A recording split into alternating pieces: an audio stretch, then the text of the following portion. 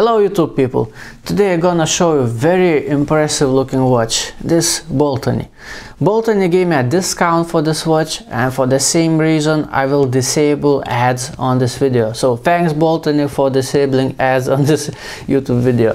Now this watch actually reminded me the reasons why we are addicted to watches. I took this watch out of the box and it gave me that feeling that it's like you English speaking people say, my heart skips the beat when I look at the dial of this watch. It's a little bit too poetic for my liking, but that's exactly how it feels like. And that's exactly the reason why we are addicted to those simple things. When you think about it, it's just a watch. But you take that watch and you are speechless. You are it takes your breath away, your heart skips the beat. You look at that watch and you just don't understand what's happening. You are just super happy. And most importantly, that feeling persists throughout the day, throughout the week. And it's like you wear that thing on your wrist. You randomly look at that thing throughout your day and it makes you just as happy. That's how this addiction works like. So let's take a better look. Now just take a look at that. What a crazy 4 watches I have here on the table.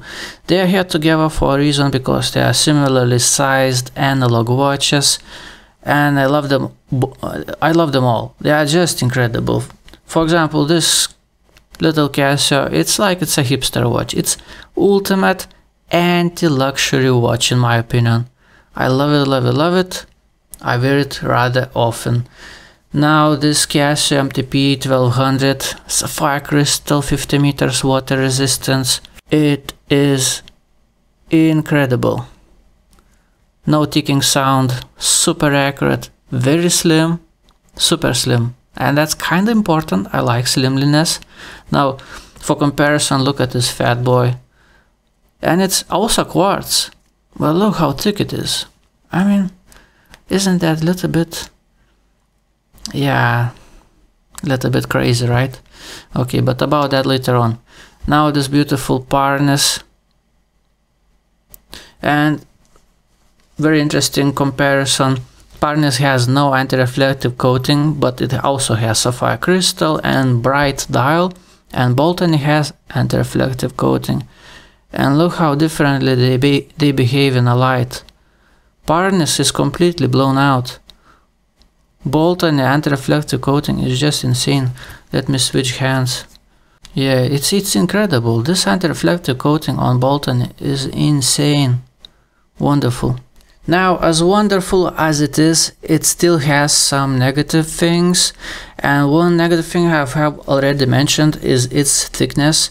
For example, this harness is automatic watch, right? It kinda has to have some thickness, otherwise the movement simply wouldn't fit inside. So how thick it actually is? Harness is 11.8 millimeters. Now this Baltany is a quartz watch. And how is it? Quartz watch. How thick it is?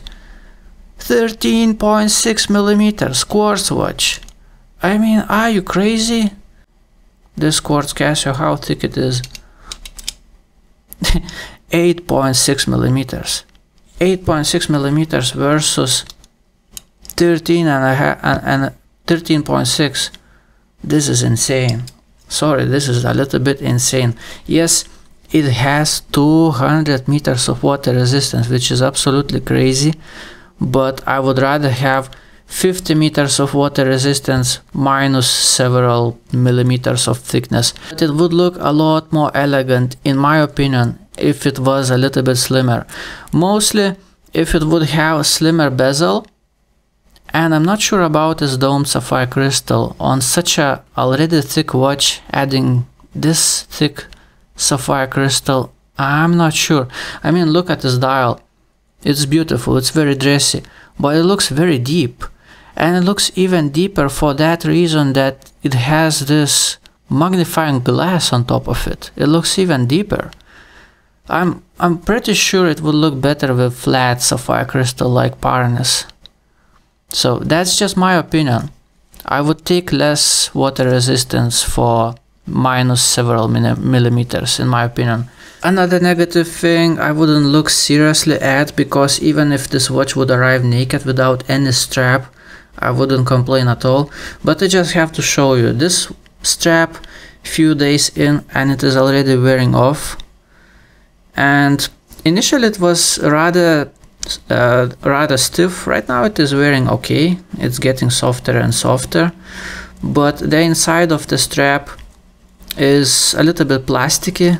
It's not like some kind of fabric, it feels more like plastic, a little bit unbreathable. Wrist gets a little bit sweaty, but yeah, that's all. I'm not complaining, I just show you how it is if you care about that. So by the way, it's 18mm strap. How it looks like off the strap. It looks amazing. It's like a candy. Another negative thing that I don't care about actually is the inside of the lugs. Are rather sharp. The inside of the lugs are rather sharp, but honestly, who cares about that? By the way, sorry for not peeling off the protective film. The thing with those mirror finished back cases is that once you peel the protective film off, you instantly get a scratch. So I'll keep it there for a while. Other than that, I can't complain about anything else. It's just simply stunning. This watch is absolutely amazing. As I told you in the beginning, this is one of those things that make my heart skip a beat. I am so amazed by this watch. It's so wonderful. Now, let's check the crown. How is the crown? I just love such a big, such a grippy crown. Screw down crown, by the way. Very clicky feedback. Oh, lovely. How is setting up the time? Oh, the ratio is great. I need to turn the crown quite a lot for minute hand to move. It's wonderful. Now let's do the test at 45 minutes. Does the minute hand jump when I push the crown in? A little bit, not too much, a little bit. Once again.